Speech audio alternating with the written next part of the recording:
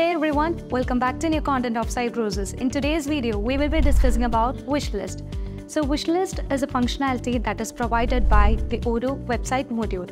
So the administrator just need to activate this feature from the configuration settings of Odoo so that the customers can easily add the item into the wishlist. So Wishlist is nothing but that provide the customer a chance to add the interested item, but that is not ready for the immediate purchase. So the customers can easily add or remove the item into a wish list. So once a wish list is activated, the customer would be able to find an icon which is of the heart symbol will be visible in the product page. And this also gives a clear insight of the customer preferences to the website administrator. So let's see how does it work in Odoo. Wishlist feature in Odoo 17 website, you can just move on to the configuration settings and enable the feature wishlist. This allows the signed-in users to save the product in a wishlist, which means whenever a customer wishes to buy or interested to buy a certain product, but they are not going to buy the product instantly, they can add them into the wishlist category. So we have enabled this feature. Now let's move on to the homepage of the website.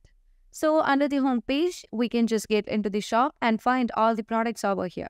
So as we just enable this feature here, you would be able to find the wish list icon. And if the product is interested, if the customer is interested to buy certain product, the customer can add this into the wish list. And you can also open a certain product and you can see that we can also find a button over here to add the item into the wish list. So as you add multiple items into the wish list, all these items will be added to a section called wish list, and you can also find the number of items that is added to the wish list. This also allows the website administrator to check the preferences of a particular customer. So from that, the website can also suggest the interested item of each customer, which truly drives the sales and increase the customer engagement with a business. So here you can see different products are added to wish list, and if you want to add a particular product into the cart, you can enable this feature, which means you just need to enable a product into the cart, but you also just need to keep the item in the wish list. So if you just enable this and click on add to cart, here you can see that now the product has just moved to the cart, but a product is also available in the wish list.